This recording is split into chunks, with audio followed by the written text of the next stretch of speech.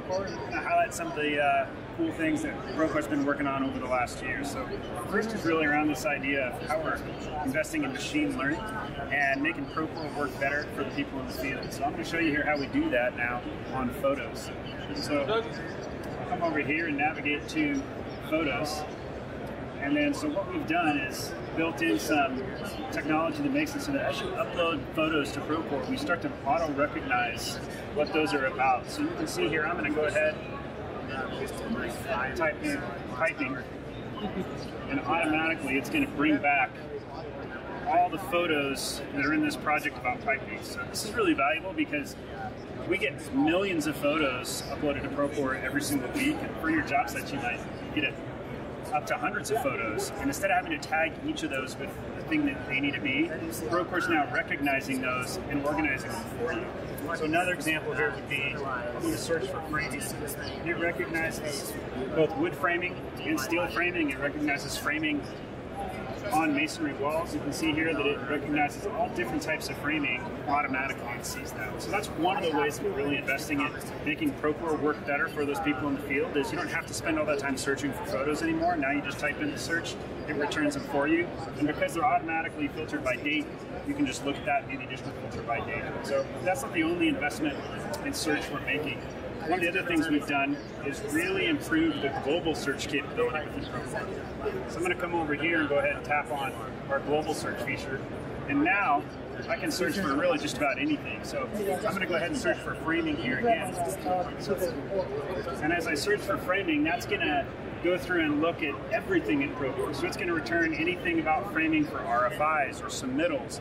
It's going to return framing if it's mentioned inside of documents. And you can see here it also returns all those same photos that are part of that framing that I did in photos. So that's included in that smart search.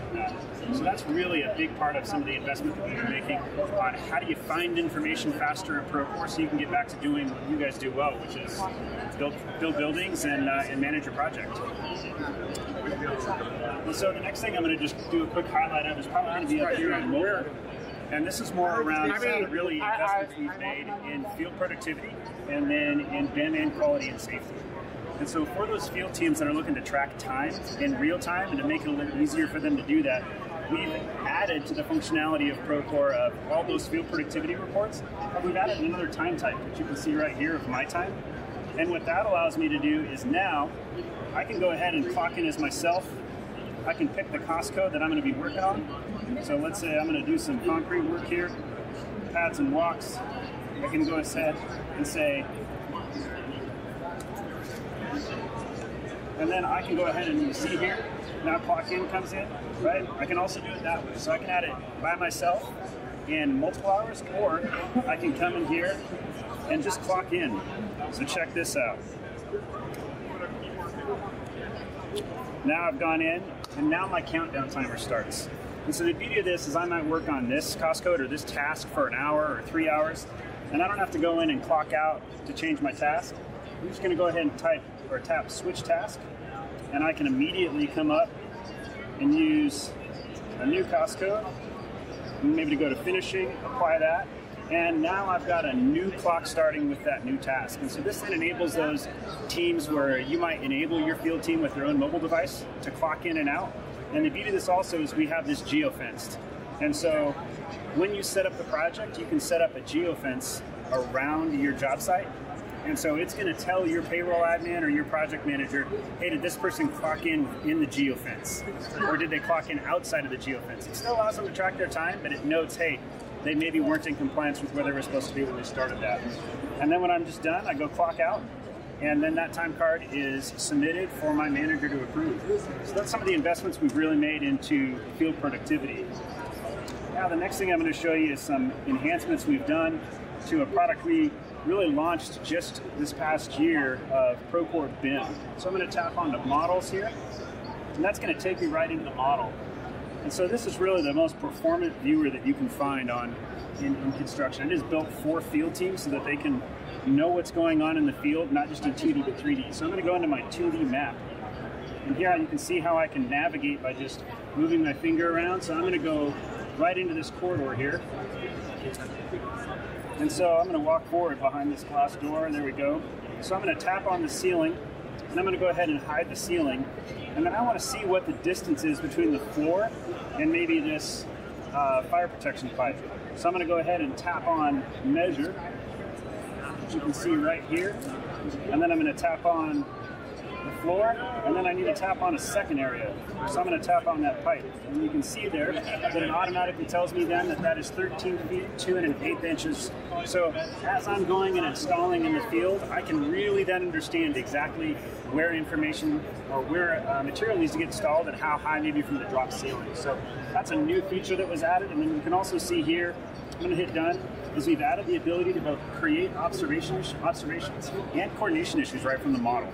So now your field team can really communicate with your office team and understanding, hey, how does this need to be built, or if they encounter an issue, logging that right away. And so that's some of the stuff we've done on mobile. The last thing I want to show you is something we've done for those field teams around safety and quality, where they really want to get the right information so you can track instead of just track success and failures, instead of just I passed, I failed, or yes, no answers in your checklists, Procore now allows you to create what are called custom response types. So I'm going to go over here to our inspection setup, and you can see here that I have multiple response sets selected.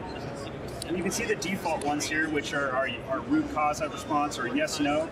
But you can see now I've also added some additional response types. I can see here that I have recorded CO2 levels. Passing is 0 to 4,500, failing is over 4,500. I've got my temperature levels that I can do in 5-degree increments for room temperature to really understand versus just pass-fail. Am I close to failing? Is it just barely passing?